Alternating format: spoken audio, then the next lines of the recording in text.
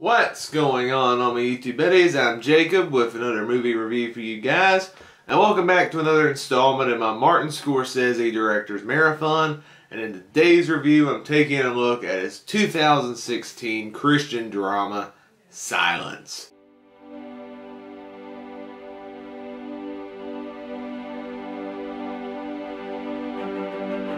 So Silence was released in 2016. It is an adaptation of the novel of the same name written by, I'm not even going to attempt to pronounce his name, but based on a novel that Martin Scorsese wanted to adapt for years.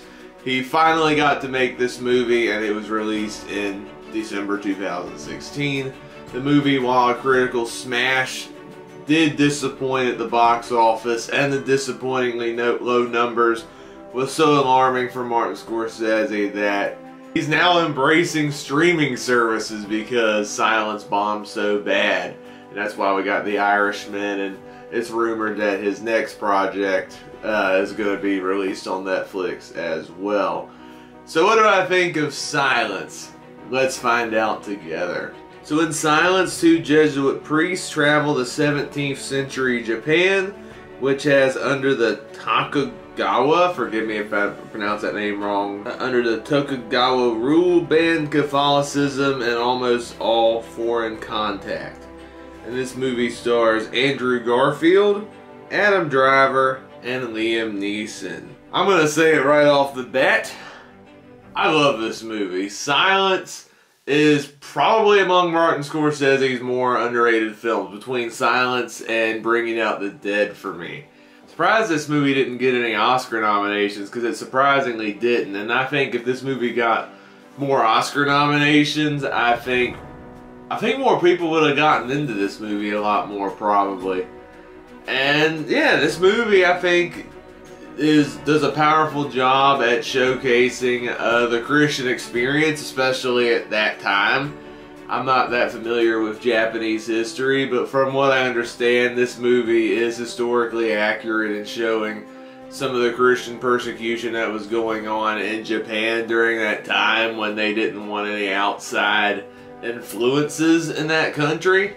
So this movie does a powerful job at showing the suffering of Christians and their willingness to remain devoted in their faith regardless of the problems that were going on, regardless of what's going on, and the fact that, you know, if they still remain devoted, they might end up being killed for it.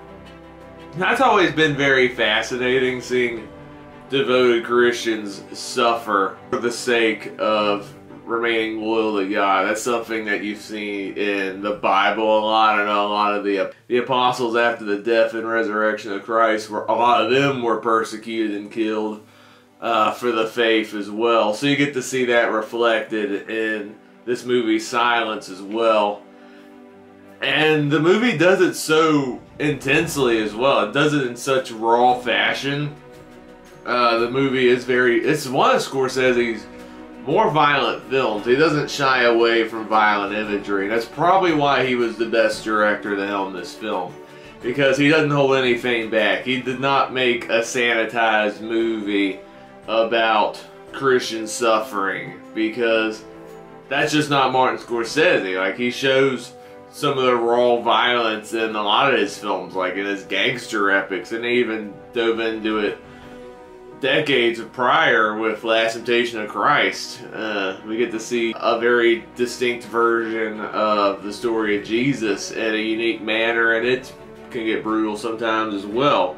So you get to see that with Silence, and like with Scorsese's best films, this movie is beautifully shot. The movie, considering its excessive runtime, 2 hours 40 minutes, while it is slow, I do feel like it is warranted, because this movie commands your undivided attention, and seeing what was going on, you get to see these priests go out to try to convert some people and get them closer to God, but then you get the Japanese forces that don't want this happening, and a lot of people end up suffering in the process. And what I love about Silence is it doesn't paint Christianity as this, oh, when you believe in God and confess Christ, your life is perfect, because that's what a lot of Christian movies fall in that trap, because even when you're a Christian, life isn't perfect. And Silence shows that, because a lot of Christians in that film did lose their lives because of their faith. And you get to see that in such brutal fashion. And even the priest characters aren't depicted as perfect either. Like, the main priest in this film, played by Andrew Garfield, is a character whose emotions run all over the place because of what's been going on. The fact that some of the people that he's become close friends with in this movie, he watches get killed, and he can't do anything about it unless he denounces Christ. They're saying if the priests denounce Christ, they won't kill any more Christians. So you have legit conflict in this movie, and also throughout the film he also questions God as well. Like, why is he allowing this suffering to happen, and why isn't he, like, why is he silent all the time and stuff? And so yeah, you get legit conflict, you get genuine drama that characters go through, that religious people go through, that some legit conflict, and you get some doubt in there and fear, but you also get some hope, and you also have genuine faith at the same time. And then the decisions characters make and consequences that they make results in whether their faith is strong or not. They can get through these trials and tribulations. And I think Silence is a beautiful deconstruction of Christianity as a whole. I think this movie did a great job of showing what Christians go through, what Christians feel when they're down on their luck, but you also get to see the hope a lot of Christians go through as well. And this movie did it on an interesting angle too. I'm not gonna, this is a non-spoiler video, but it definitely ended in a different manner than what I expected it to be because of the way it was set up.